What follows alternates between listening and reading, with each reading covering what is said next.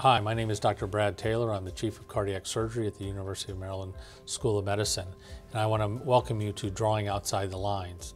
Today we're going to talk about acute aortic emergencies, specifically acute aortic dissections.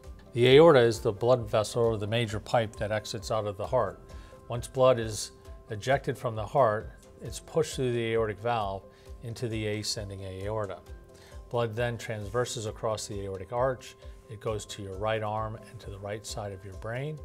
It then goes up to the left side of your brain and to your left arm, and then descends to your lower body, to your guts, to your abdomen, and to your lower legs. There's a small risk that it can develop a tear, and if a tear develops in it, blood will then go in between the layers of the aorta and shear off and create a tear that then can limit blood flow to your upper body and to your lower body.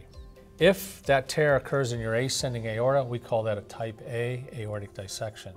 Type A aortic dissections are surgical emergencies. 90% of patients don't even make it to the hospital if that occurs. Once they do arrive at the hospital, we take them emergently to the operating room in an attempt to save their life. Traditionally, we'll resect this portion of this torn aorta, take out the tear, and replace the ascending aorta with a piece of manufactured tubing that replaces that blood vessel. In patients who are prohibitive risk or extremely high risk for open surgery, we'll take a stented graft, bring it up, and then deploy a stent graft that will cover over that tear and basically reline the ascending aorta. Something we've been very excited about here over the last couple of years. If that tear occurs just after the blood vessel goes to your left arm, we call that a type B aortic dissection. Traditionally, type B aortic dissections can be managed with medical management and controlling blood pressure.